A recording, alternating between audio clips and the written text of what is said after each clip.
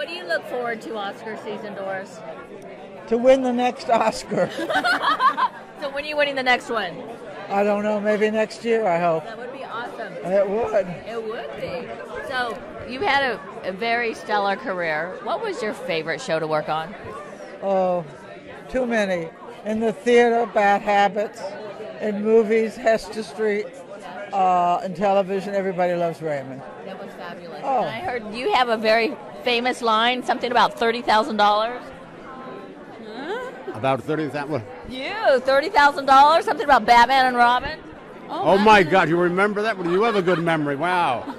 I thought Office Space was the one that everybody's crazy about. That cult movie, Office Space.